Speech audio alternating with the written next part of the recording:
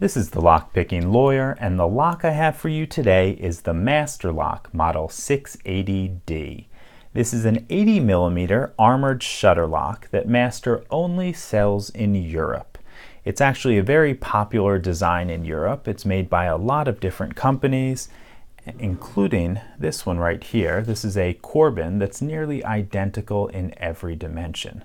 However, if you just pick this lock up, you can tell there is a really big difference between the two. This Corbin weighs 2 pounds 3 ounces, whereas the Master Lock weighs about 1 pound 6 ounces.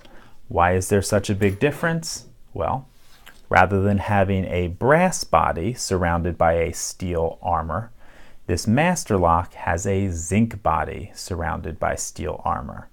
Now, as we've seen on this channel in the past, there is at least one big problem with using cast zinc for a lock body, and that is that it can be melted very easily with a standard plumber's torch. So it's a little bit disappointing to see.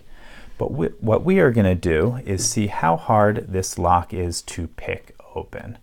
You can see we have what looks like a Master M1 keyway, but it's in fact scaled up a bit. So it's a full-size key, and I believe this is a 5-pin lock. So we're going to be using a 40 thousandths pry bar in here, and I'm going to get a standard hook in 18 thousandths.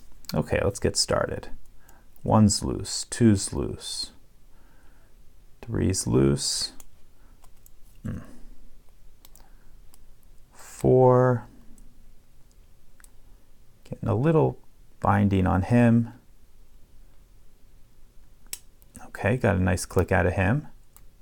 Click out of 5, back to 1, 1's loose, 2's loose,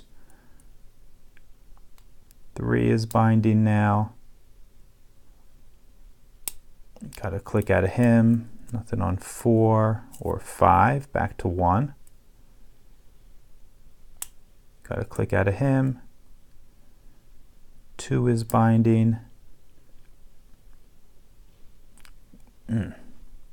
Very rough feeling lock on the inside. Okay, and that opened her up.